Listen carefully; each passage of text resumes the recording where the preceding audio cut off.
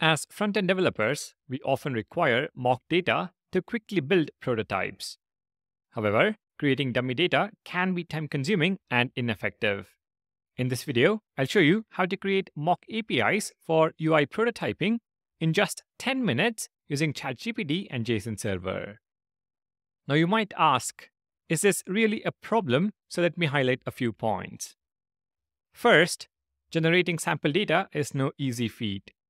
Defining a schema for an entity and generating placeholder data can be a daunting task. For instance, coming up with a list of product names for an e-commerce website can be challenging. Should the product names be descriptive or catchy? How many characters should they have?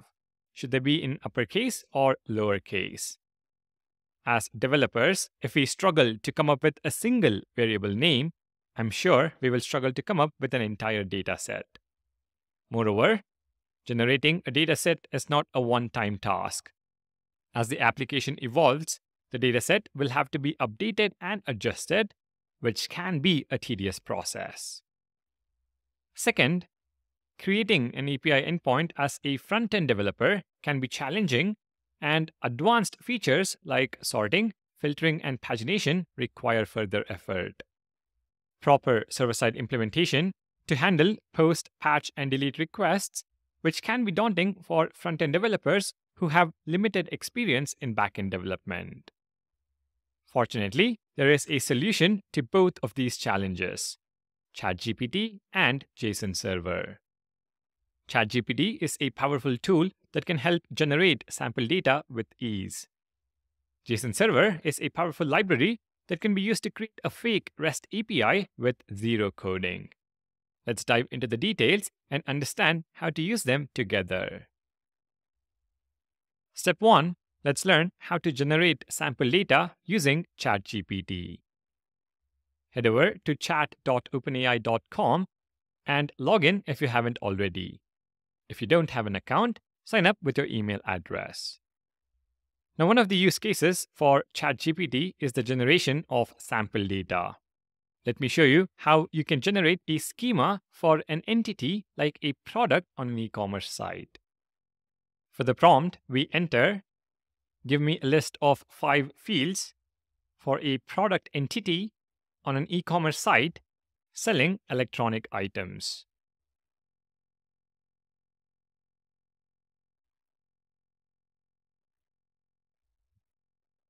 ChatGPT responds with product name, description, price, brand, and availability.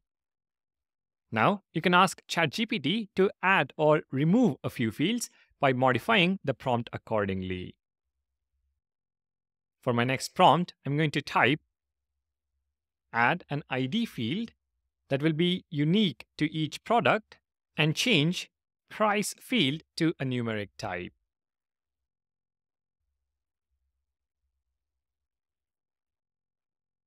We now have the updated fields for a product. Once you're happy with the fields, you can ask ChatGPT to generate a JSON. For the third and final prompt, I'm going to type generate a sample JSON of 5 such products with realistic values.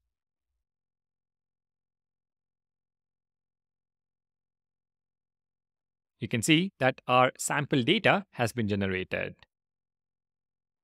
Let's proceed to step 2.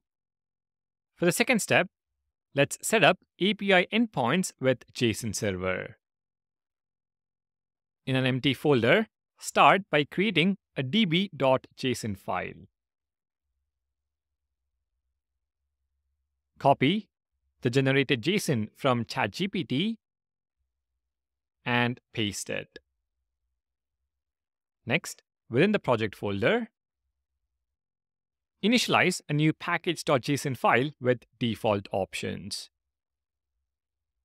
npm init --yes. Next, install the JSON Server npm package as a dev dependency.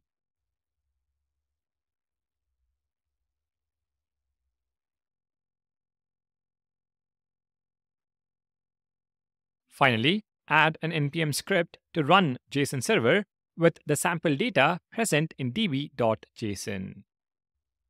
Let's call it serve.json, and the command is JSON server --watch db.json, which is our file, on port 4000. In the terminal, running npm run serve.json will throw an error that data must be an object and instead found array. Go back to db.json, wrap the array with curly braces, and we're going to specify key as products, whose value is the array from ChatGPT.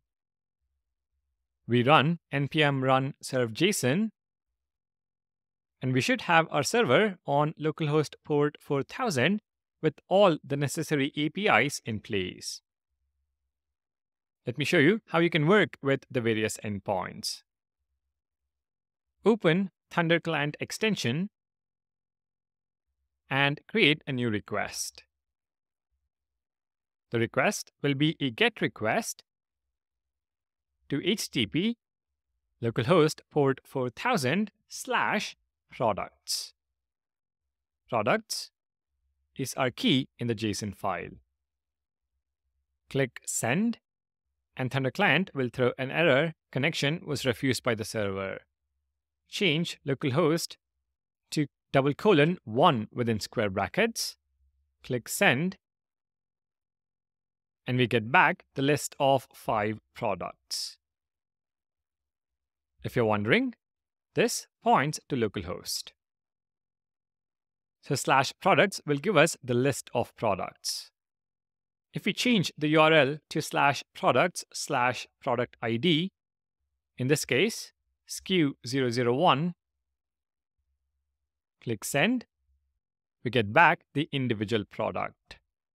Want to filter the data through the endpoint? Easy, just add a query parameter. This will retrieve the product with brand is equal to LG. And that is the 4th product. Need pagination. _page is equal to 1 and _limit is equal to 2. This will give you the first page of products with a page size set to 2. So we have SKU001 and SKU002. Change page number to 2, and we have SKU3 and SKU4. If you want your API to support sorting, that's easy as well. _sort is equal to price, and order is equal to descending order. Send, and you can see we have SKU004 with a cost of 2099, and then 1199, 1099, and you get the idea. Apart from GET requests, other HTTP verbs are also supported.